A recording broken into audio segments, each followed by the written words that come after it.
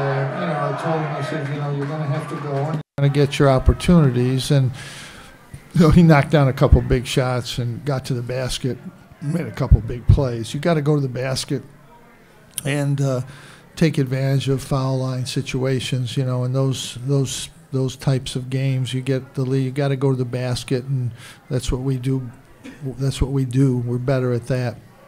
And we got 3 guys that can go. And, Tyler Lydon's doing an unbelievable job in the middle of the defense and offensively.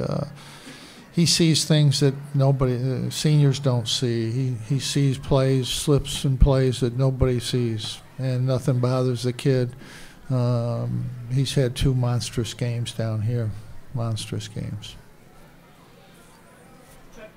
Was Malachi yelling at you towards the end? Were you aware of the shot clock? And I heard him yell at you. I don't know if you heard him or not. Yeah, I was aware. When I turned the corner and I looked up, I saw it, but I was surprised it didn't foul. But we got it off in time. But should have just went to the basket. I think we've got to go to basket a little sooner. But the thing that I say, and I think the new rules, everything's good, but the coach not calling timeouts just not a good rule. I think that was a perfect rule. These guys are playing. They should be playing. I should be able to call the timeouts in those situations. When Malachi lost the ball, I would have had a timeout there. That's why you save your timeouts. Players, they don't know when somebody's in trouble or when somebody's not. That's not for them to even judge. They should be trying to get open or to dribble the ball. That should be a coaching decision, and I think that's the one rule change I just really think is a bad change. Like that, Purvis made those three threes in a row and cut the lead to 2, and you guys kind of hung in there for that. There was a little bit of a momentum shift in there. You guys have come back from that. Mike made the play. He got the ball to Tyler inside. They switched. They had a guard on him, and we didn't always. Sometimes we did take advantage. Sometimes we didn't. But he got it to Tyler in the low post, and he made that was a big play. That was the big play of the game, I think.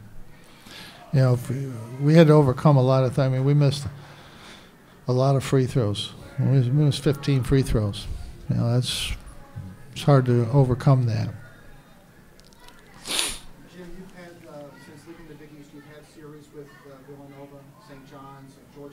This year, but is there any talk about setting up a series with UConn? I think there's a reasonable likelihood that we will play Connecticut again someday soon. You guys, this was a fabulous game to watch. What was it like to play in a game like this against Personally, for me, this is my first time playing against UConn, and it was just nice to see the rivalry and just nice to come up with a win in this type of competitive environment. Yeah, it was a lot of fun. It was both teams were getting up and down at the end, making plays, scoring baskets, and it was the type of games you want to play in. Was Caleb just playing 4 minutes? Was it just because you saw it there from Michael? What do you think? Jim, with Dayline in foul trouble a lot, and Tyler Roberson had to do a lot for him, both on defense and on the boards. Talk about what he was. I thought he was really good. He did a lot of things today defensively. Block shot he made on Miller when it was, I think, 4-2 or something. That 4, I think that was a huge block. I didn't even see him coming. I don't know how he got there. That was a huge play. But he was active. People are worried about our perimeter guys, and he's going to get opportunities. There's space there. And both Tylers are going to get opportunities in those situations, and because these guys will find them, and they've got to make finishing plays out there. Mike, you're a 6'7" point guard. What was it like today when a lot of times you were going up against Gavin Hamilton? He's about the same size as you and a lot of the same skills as you.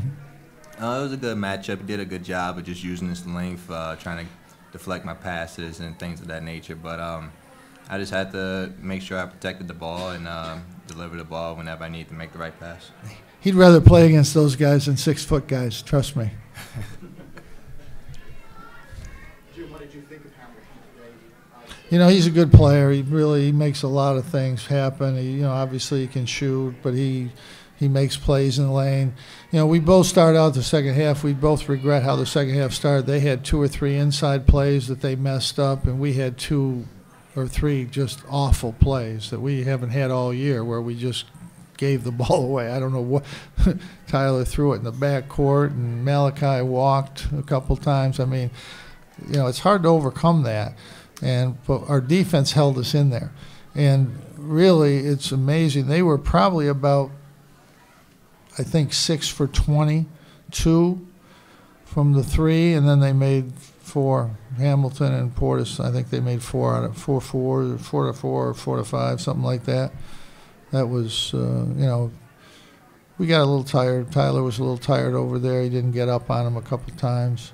But, you know, Tyler lied. I mean, the block he made, he stayed down, he waited, and then he just, you know, he blocked. I mean, that's those plays, seniors don't make those plays.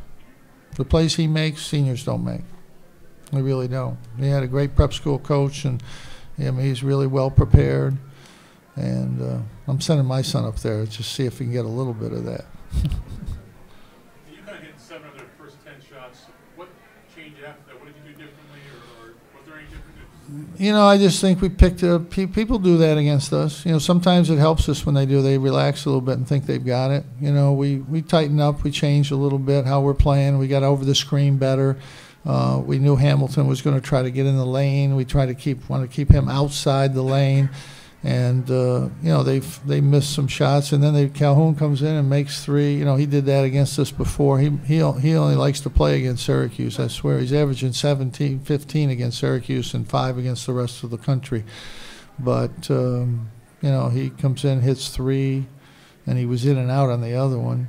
I thought we did a good job on Gibbs for the most part. He started out and made a couple early, and yeah, I thought we did a really good job on him. But the only problem I have is I watched Texas A&M, and I haven't seen a bigger, stronger, more physical team in my life. So I don't know. I'm not going to have much rest the rest of today. Trevor, how much does it change the game, or how does it impact the game when you have 4 guys who can each make 2 to 3 pointers like you did today? I mean, it's big for us. We're able to space teams out and attack, and it creates lanes for guys like us to get to the basket, or if they help, you just find the open guy. And we've been really good at that, and that's what we want to do. You did say we have 4 guys, didn't you? Yeah. I think we got 5. We just got to get them in the game and get them settled down a little bit.